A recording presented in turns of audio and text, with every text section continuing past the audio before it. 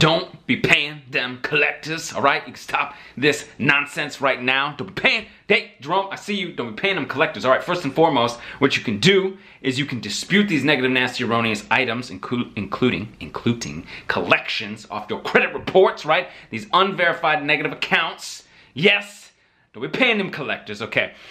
If you want to go ahead and do something like that, you know what's going to happen? Not very much for your credit. Not very much for your credit. If it gets paid, oftentimes your credit score doesn't get any better, okay? Oftentimes that negative, nasty, erroneous collection would still have to be disputed, right? Get this unverified, inaccurate, nasty, erroneous, obviously outdated account off of there.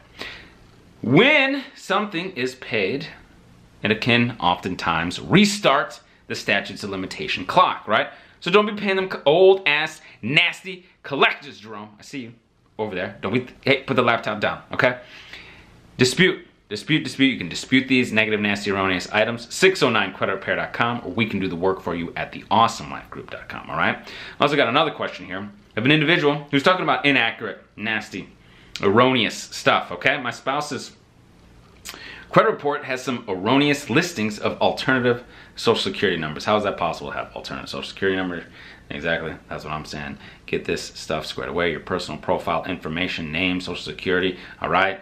Addresses, we've been talking about this, all available to you at the letters that you can get at 609creditrepair.com, or we can do this work for you at theawesomelifegroup.com, all right? This video helping you out, please give a thumbs up, hit the subscribe button, and until I see you in person, I will see you on the other side. Take care.